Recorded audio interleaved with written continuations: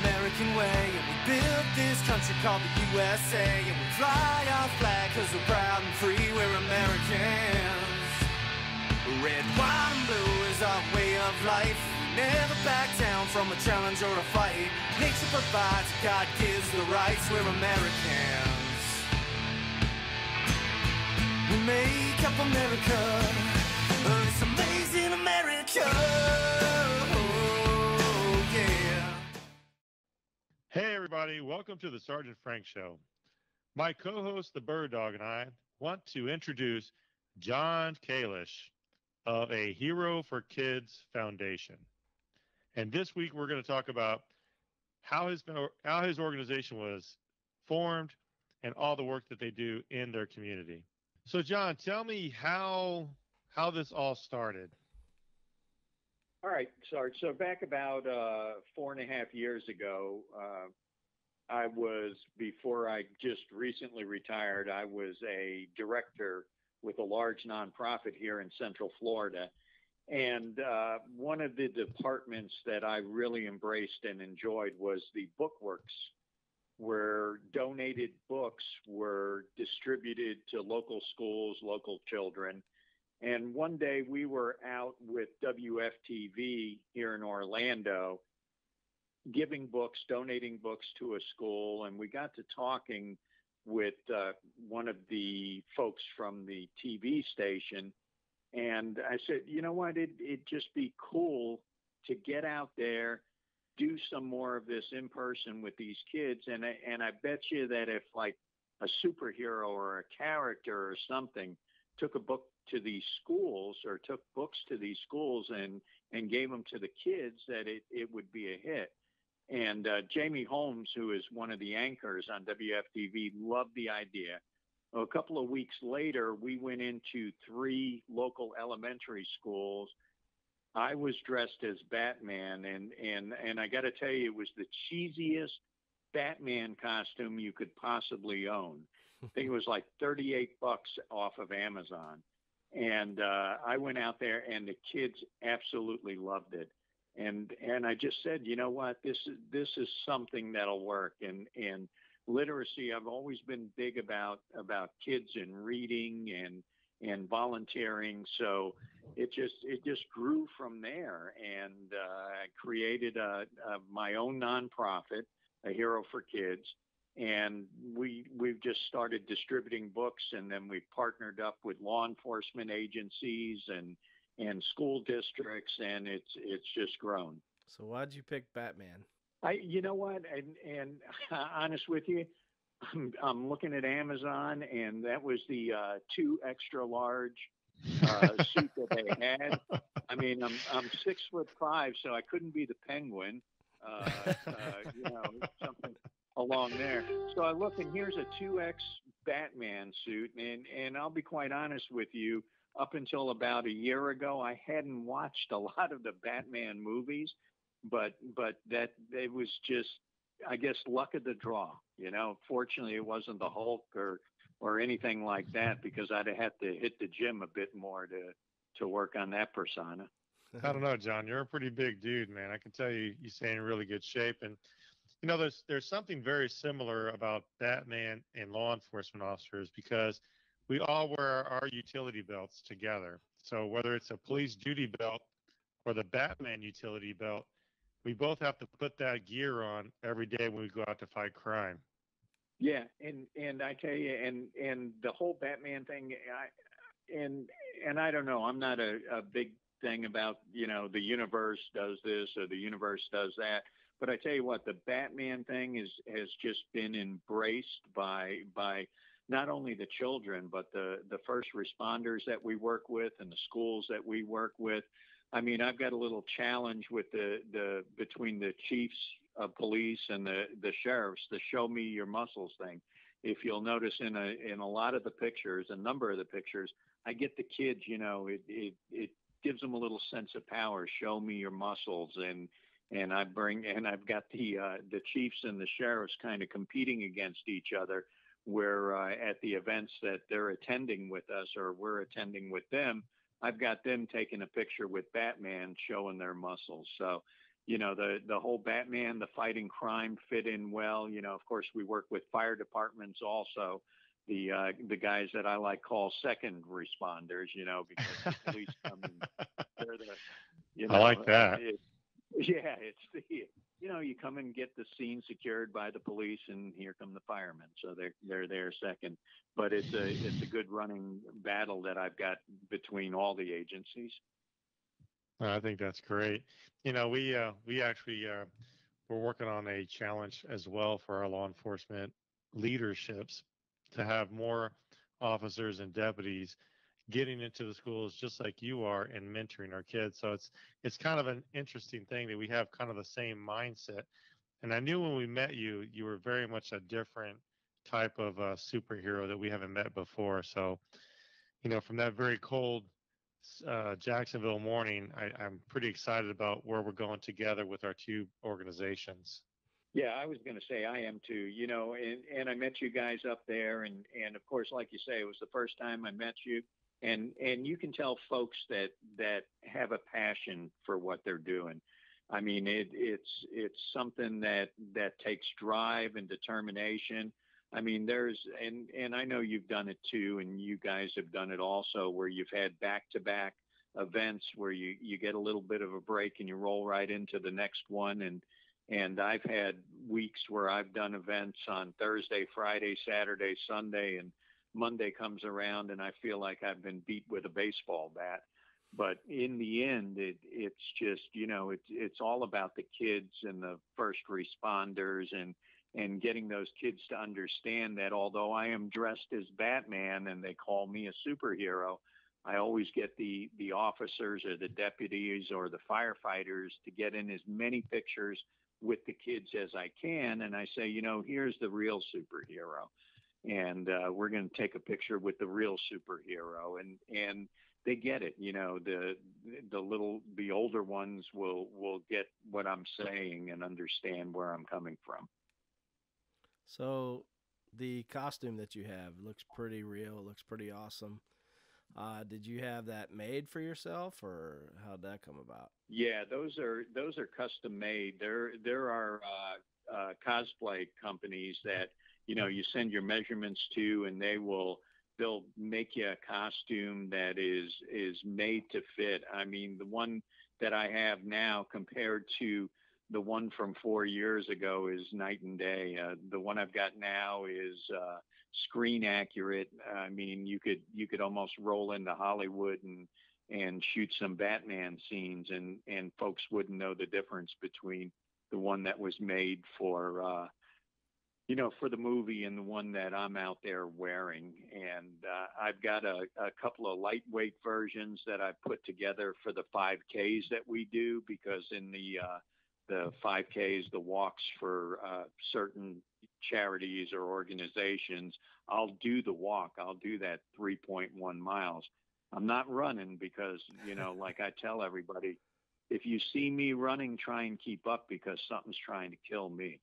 So I do it, I walk it, but still that 3+ miles in any costume is challenging. But I've got one that just has a lightweight skin on it, and it works out real well because I'll wear the event T-shirt over it, so you can't tell that it's not a super cool Batman outfit. Well, it looks awesome. I really loved the costume that you had, and you know what makes it fit is the fact that you're 6'5". Because when you think of a superhero to be this big monstrous guy, when we met you, I was like, man, that guy's huge. He's tall, So it just made the costume so much better, I think, personally, because you're very tall too. So when these kids get to see you in person, they're like, oh my goodness, he's huge. Oh yeah. If at an event, if I don't hear that 10 times or get asked, how tall are you? Are you really that tall, or is it the boots? Are you, are you on stilts or something? Yeah, exactly. Because they're looking at the boots to see if, it's the boots making you this tall, or are you really 6'5"? So it is like it. Sorry, yeah. What's that thing made out of? It's rubber with a puff painting on it that gives it the texture. That's the outer part, and then underneath that is a muscle suit that gives it the, I'll be honest with you, I don't have that six pack that you see in those pictures. I have more like a keg going on. So, but that gives it the definition, the muscular definition, and everything. Oh, we may have to talk to the law dog maker about that idea. John, you were telling me, I think, at the event at St. Cloud that you have a history from the military. Yes, yeah, I'm an Army veteran. I was in the infantry. I was a year in the Honor Guard, and I also was an instructor at the NCO Academy, helping to train younger NCOs, non-commissioned officers, and getting out of that and then getting into and almost rolled right into a volunteer role when I got out of the military. I kind of just started with the police athletic league with kids in basketball and just that sense of belonging.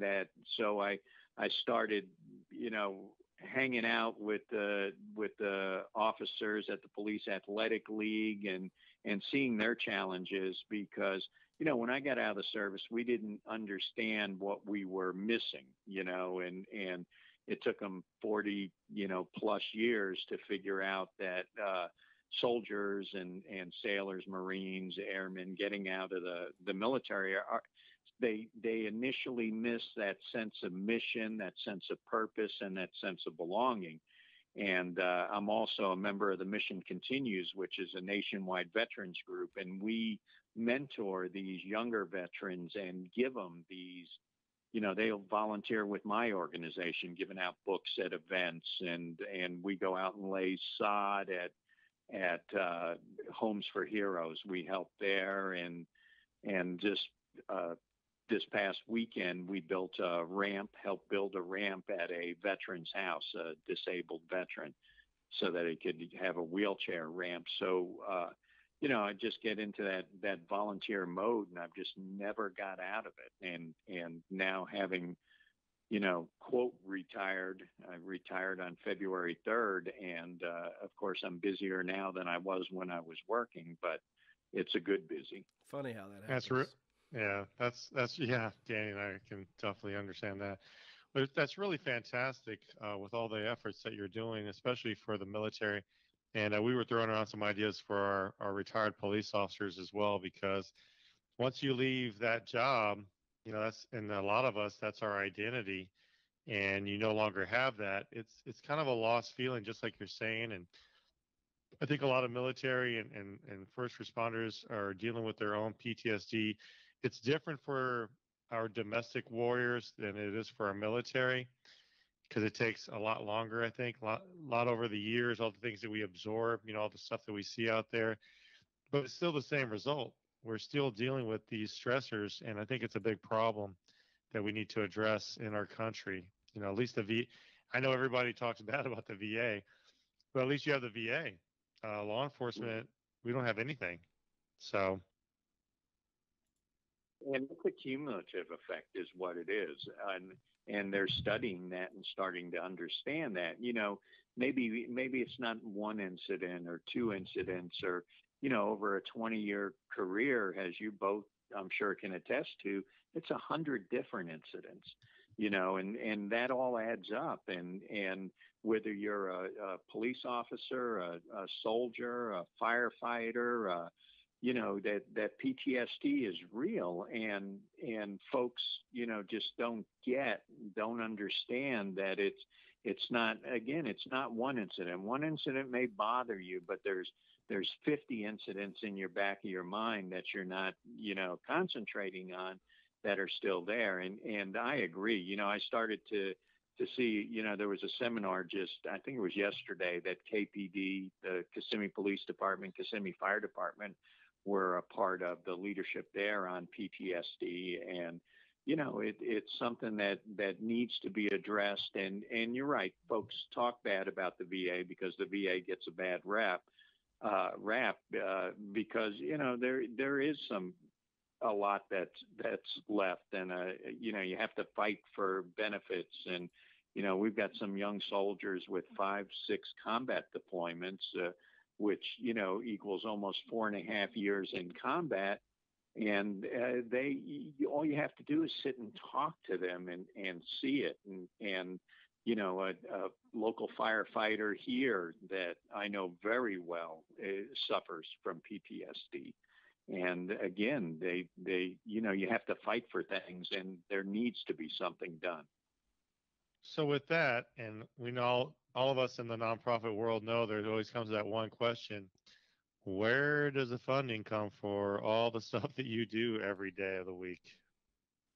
Well, mine, you know what? This has been self-funded for since I started it. I bought all the costumes. I pay for, the expenses that we entail. We get some donations. We're starting to do a little bit of fundraisers. We do a bingo night where the proceeds come to us, and we've had a couple of alcohol related events where we've pulled the permit and then got the funds from that, but truly I'm working on, like I say, self-funding this, and have self-funded it from the inception, with the exception of some donations. But the donations that we've really focused on has been like school supplies and backpacks for our back to school drives, and toys during our Christmas drives for the kids, and food and meals for families during the holidays that we get donated from restaurants, and Publix is a big supporter, and so is Save-A-Lot. So, at this time, I would say going forward, I'll probably have to identify things like grants that are out there and that. But again, I'm having just retired February 3rd and didn't really have a lot of time to focus on. I was focusing more on getting out there and getting things done than worried about where the money was going to come from. So it's all been personal funds. So if somebody wanted to make a donation, how would they do that, John? Well, we've got a website. It's aheroforkids.org, and there's a link there that you can make a donation on. There's also the Facebook page. There's a donate button that goes to us, and and I can assure you, every penny of donations goes back to our mission, because nobody in our organization, we're all volunteer, me included, and nobody takes any money for anything. It goes right to what we're doing, be it school supplies, meals, gift cards for homeless, anything along those lines. Very, very cool. So if you guys want to make a donation, please check out a heroforkidsfoundation.org and contribute to an amazing organization ran by an amazing American, an Army veteran, who's out there doing his part to put the United back in the United States. Bird Dog, what else would you like to ask? I have a question about the Facebook donations. Have you received a lot of donations on Facebook? I think in since I put and a friend of mine had me put up the donate button on Facebook, and I think we probably got $150 in the few months that donate button has been up there. So it works. And that was more my question. Like, we seem to get things like 3 or 4 months later. Is that the same with y'all? Yeah, I think it is. And again, like I say, I know I'll get like a email that has, you received a $20 donation, and it's slow to get it, and I don't know what their parameters are or how it works for sure. And I guess I probably look into it. It's just there's not enough flowing in that it had become an issue with us. Yeah, Network for Good is the entity for Facebook, and they take all the donations in, but they only send the checks about every quarter. So it's about every 90 days before they distribute those. But to really to help that organization get the funding faster, you're better off going to their website and donating directly. And just, I mean, they always deliver, but it's a lot faster. And a lot of these organizations are living, from month to month. So the sooner you can get their donations to them, the better it is for that organization, especially for a new organization like John's. How long have you guys been around, John? Did you say? Well, it's been I've been doing this for over 4 years now, about 4.5 years. I started really just focusing on building this and getting the connections out in the community. We got our 501c3 status in July of 2018. So that's when I guess we became official, and people kept pushing that I get that done. So I got it now. Now we have it in the pocket, and I actually have a letter in with the Osceola County School District, hoping to get a school bus donated. I know, Frank, I talked to you about this when you were up here. Right. That I envisioned getting that school bus and gutting it and turning it into a mobile literacy unit so we could get out and do more events and reach more children. Very cool. Very cool. And now we talked about a tumbler too, and I'm Right. diligently working all kind of different angles, and eventually we will hit on all cylinders and provide. Hopefully one of those contacts somewhere will come through for us and help us out for what we're trying to do for our children of this country. Yeah, yeah. We gotta get the kids early. I know we talked about this, Frank, that you got to get them early. If number one, if a child isn't embracing reading by the third grade, their odds of graduating just diminish immensely. They're not, they don't, they start falling behind in school, becoming disinterested. And we all know what happens when a child, just isn't interested in education and starts running the street, and they get a little bit older, and they find things that aren't so nice to do out there. And we just gotta catch them young, get them in the kindergarten, the first, the second, the third grade, get them to understand that law enforcement is their friend, and the parents that are, I always, you hear parents say it, and it makes me cringe when they say, you do that, I'm gonna tell that policeman what you did, and he's gonna do bad things to you, and we got to get these kids to understand that the law is there for you, and as long as you're doing the right thing, you have not a problem in the world. Absolutely, absolutely. And we've made a big point of that when I was in uniform working the road, and when I heard a parent say that, I would pull the parent off to the side and say, listen, that's really a dangerous thing that you're doing there, because when your child becomes lost, they're going to hide from us when we're looking for them. And the people that find them are not good people. And you're going to wish that the police officer found your child instead of somebody that's going to do harm to them. So, and I probably did that 1,000 times, and nobody ever made a complaint about me saying that to the parent. So I think they kind of got it, that we were there to help and to stop doing foolish things like that, because we are a team, and organizations like yourself and Adopt a Cop USA, and the way we met, I believe, was another awesome organization called Team South Florida with Rich Best and his team down in Broward County.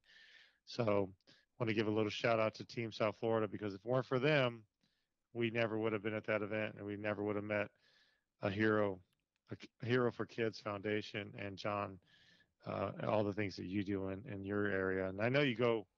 Are you primarily just in Orlando? Because I know you do travel around quite a bit. Oh yeah, well, Central Florida obviously is our home base, but like we did up in Jacksonville there, and like we're ready to do with you in a couple of months with your amazing initiative up there with the bikes and the scholarship challenge, and I'll travel. I mean, that's the thing. If it's something where we can positively impact somebody or a bunch of somebody's, I mean, I'll absolutely go anywhere, literally go anywhere. Well, we're real excited about you joining us for that event. And it's funny that, I didn't realize that you guys did so much with literacy. And that's one of our big pushes is to get more kids out there reading. And that's why the bird dog really kind of wrapped his arms around the whole reading for the bicycle challenge, because we wanted more of our kids to, you know, we don't want to be a welfare system. We want our kids to earn what they get, as adults too. So if we instill those at an early age, I think our country would be way better off. Oh, there's no doubt about it. You get the children to embrace reading, embrace education, and I'm sure in both of your years in law enforcement, it wasn't the college degree, professionals that were taking the ride down in the back seat of that car. It was the kids that had started getting in trouble younger, and things, one thing led to another, and then next thing you know, they're getting locked up. So I think education is the great equalizer. I don't care whether what you grow up with, or you can't blame your environment, because there's kids that grew up dirt poor, and I was one of those kids that grew up dirt poor. We didn't have a lot growing up, but you take advantage of the opportunities out there, and you make an effort, and you can succeed. There's thousands and thousands of success stories out there of kids that have grown up in bad neighborhoods, poor households, that did something right, and every time you look at that, it was education.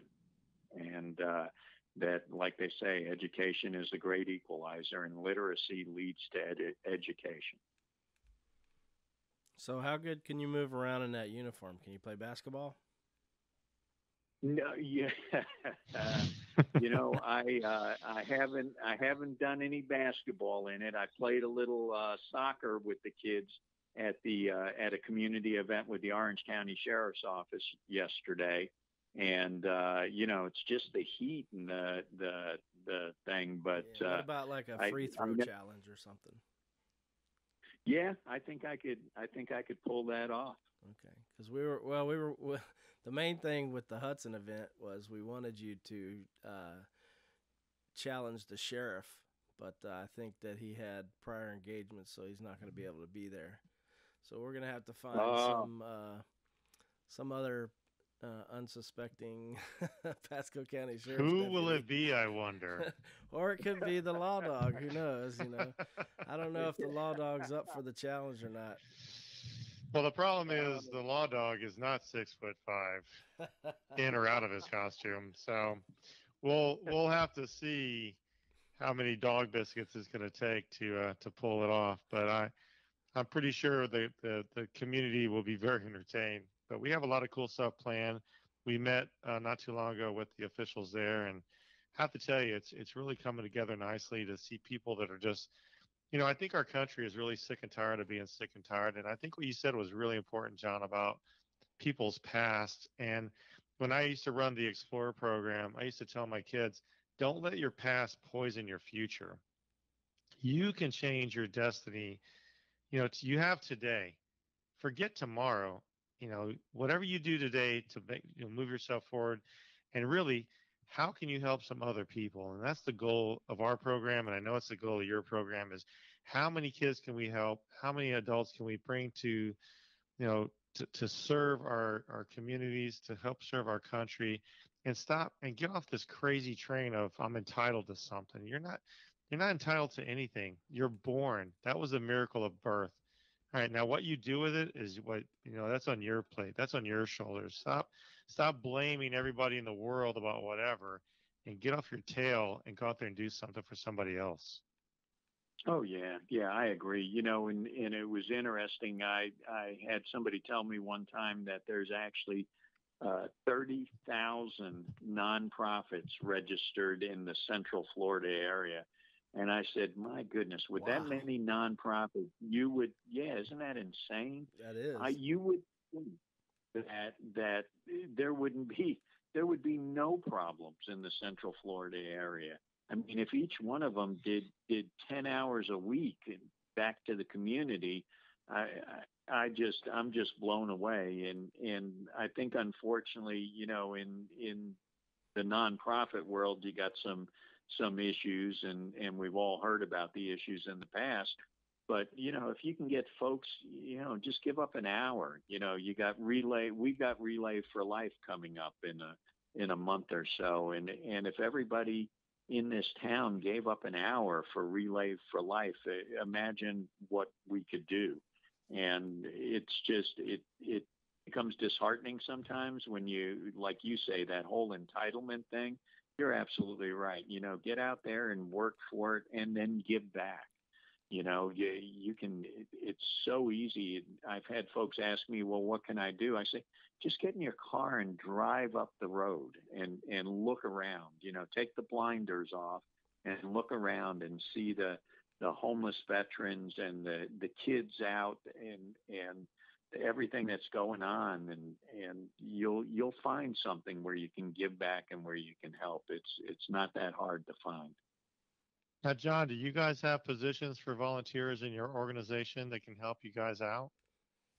We do, and what we do is at the events. I've actually got a lady, Shirley, who is a radio personality in Kissimmee at one of the Spanish radio stations there, and she's dressing up as Batgirl now. I've got a retired gentleman that dresses up as the Joker. I think you met him, Frank, Steve. Oh yeah, awesome gentleman. Yeah, yeah. And then we've got a gentleman, Jesse Neal, who's actually a professional wrestler who is a Navy veteran. He was on the USS Cole when it was attacked, and he lost Wow. his best friend in that attack. And he looks literally just like the guy that plays Aquaman. So I have ordered Jesse an Aquaman costume, and he's going to be our Aquaman, and he's going to volunteer with us. But anybody that's looking for something and wants to give back, we certainly we love volunteers at our events. They help us give out the books. They help us distribute our cards and information about our organization, and just got volunteer opportunities when we're out there doing the work. The physical work, laying sod or building a ramp for a veteran, or helping to clean up a house for somebody that, maybe they can't mow the lawn anymore or fix the fence. We absolutely have opportunity. So if they wanted to reach out to you, they could just go to your website. Is it A Hero for Kids, or is it just heroforkids.org? It's aheroforkids.org. Okay. I wanted to clarify that because I thought it had the A in front of it, but I wasn't 100% positive. Yeah. And then Facebook is the same thing as well, A Hero for Kids. Right, correct, and that goes right to the main Facebook page. And I know it's we've got the two pages that I operate. I operate a foundation page, and what the foundation will be eventually as we grow is just not separate from the organization, but we'll focus more on the working with the other organizations. So the Hero for Kids itself will work with, the police and the fire and the veterans and the children and the schools, and then the foundation will work with other nonprofits. Oh, that's very cool. That's very cool.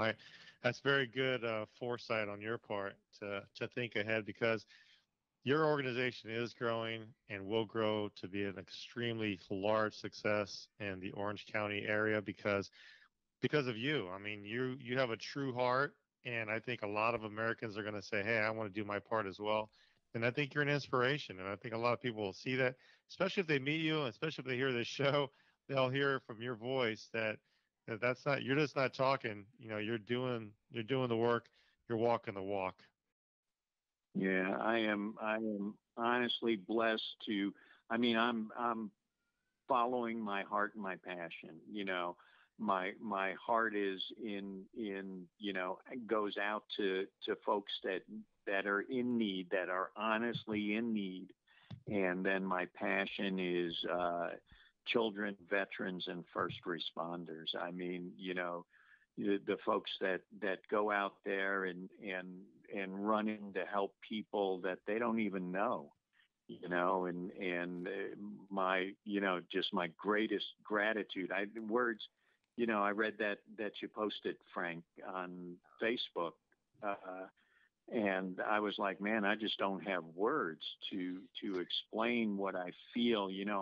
I'm honored and humbled are the two words that come to mind, and the feeling that I feel when I'm out at these events and these community events with, like Orange County Sheriff Mina had an amazing community barbecue out there in East Orlando yesterday, and I was just so honored and so humbled to be a part of that, to have been invited and to join his deputies and to see their love of the community and their passion to give back and meet those kids and meet the families. It's just, words escape me sometimes, and I get passionate, when I start talking about it, but just humbled, amazing what law enforcement officers do, and first responders, firefighters, medics, and that it's just, what leads somebody to go running into that burning building, or somebody to run to the sound of gunfire rather than away from it, and to help people that you don't even know, risk your lives for people that you don't even know. It just humbles me.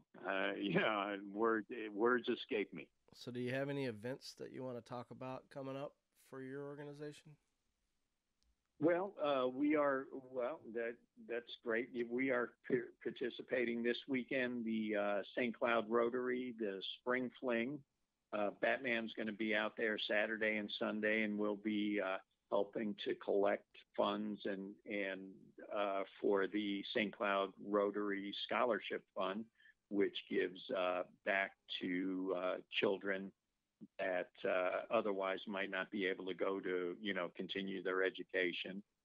Then April 16th, we're going to participate with Osceola County Sheriff's Office in the Law Enforcement Torch Run.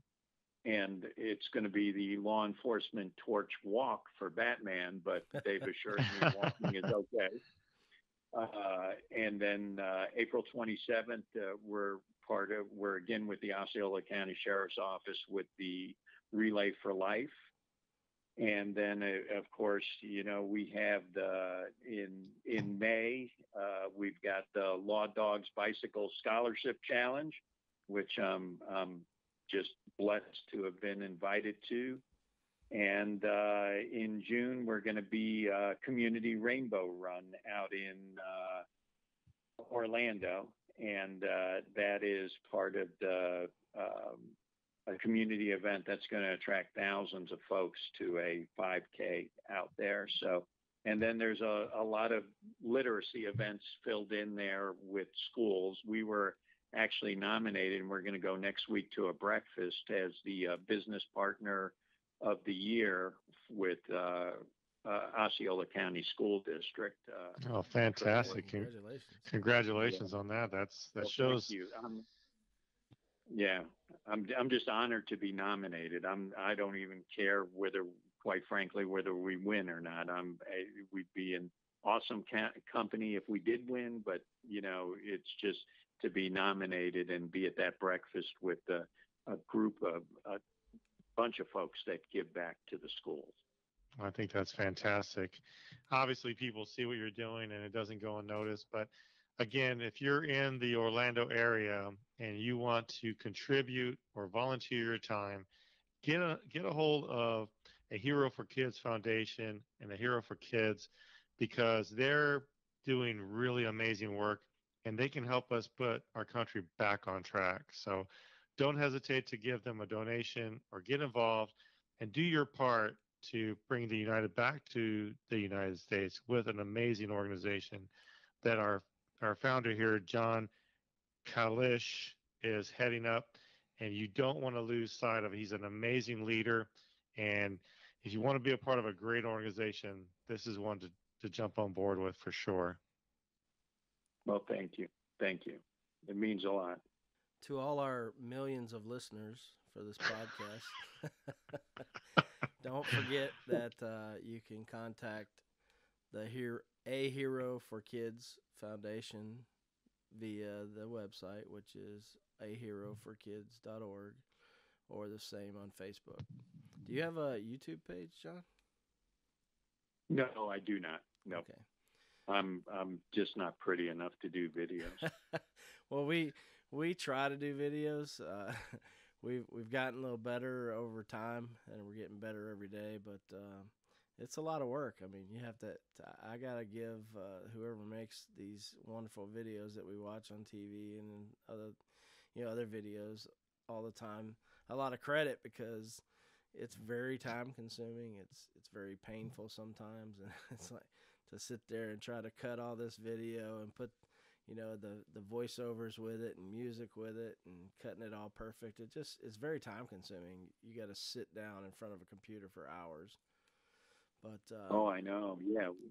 But anyway, so aheroforkids.org, that's the place to go. If you want to contact Adopt a Cop USA, we're on Facebook and YouTube at Adopt a Cop USA official site. Remember the official site. And our website is myaacusa.org, and that's myaacusa.org, not Mayakusa, which some people have approached us like, what is Mayakusa? Like, oh my goodness. Yeah, I guess it kind of looks like Mayakusa, and somebody asked us about that, so it's kind of funny. But take it away, Frank. Well, again, thank you so much, John Kalish, for coming on board our show tonight. Please like and share this program so that he can get more support with all his amazing people that work really hard behind the scenes to make it a success. And if there's anything that we can do, we will do everything in our powers to help move your program forward, to share the word about this amazing organization. So thank you so much, John, for joining us tonight, and Bird Dog for everything that you do behind the scenes. And I know it's a lot of work just dealing with me, regardless of trying to put videos together in these shows. So we really appreciate everything you do behind the scenes, because if it weren't for the Bird Dog, we'd be in big trouble. So thank you so much for all that.